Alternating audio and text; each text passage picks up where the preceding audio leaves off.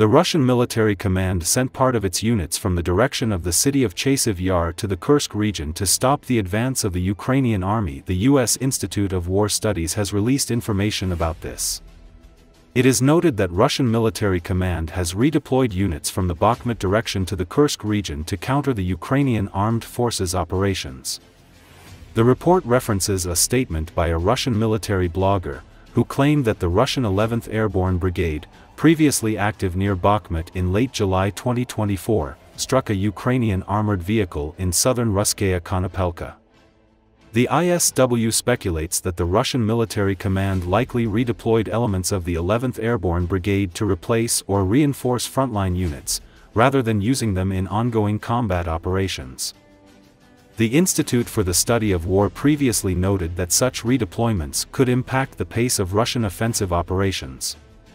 However, it may take several weeks to assess any potential effects of these redeployments on Russian operations in the Donetsk region. ISW continues to assess that the Russian military command is likely extremely averse to pulling Russian military units engaged in combat from higher priority sectors in Donetsk Oblast due to concerns about further slowing the tempo of Russian operations in these directions, the report stated. ISW has previously observed additional indications that Russian authorities are largely relying on an amalgamation of conscripts, irregular Russian forces, and regular Russian forces redeployed from lower priority frontline areas in Ukraine to counter the Ukrainian incursion into Kursk Oblast, the ISW report stated.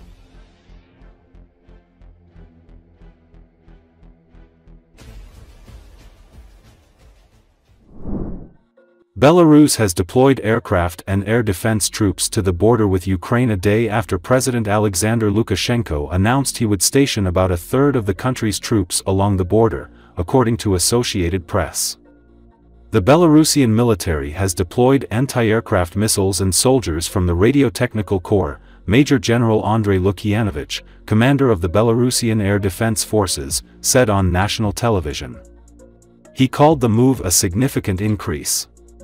Associated Press recalls that the Belarusian army has a total of about 60,000 troops. Recently, Lukashenko said that Belarus had redeployed almost a third of its army to the border with Ukraine. This is due to the fact that there are allegedly more than 120,000 Ukrainian soldiers there. In his opinion, Ukraine believes that Putin will again attack from the territory of Belarus. After the invasion of Ukrainian troops into the Kursk region of the Russian Federation, Lukashenko began calling for negotiations. Ukraine has not confirmed the Belarusian deployment to the 1,084-kilometer common border. Russia has used Belarus, which depends on Russian loans and cheap energy, as a staging ground for its full-scale invasion of Ukraine, moving its troops through Belarusian territory to attack Ukraine from the north. Russia also moved some of its tactical nuclear weapons to Belarus in 2023.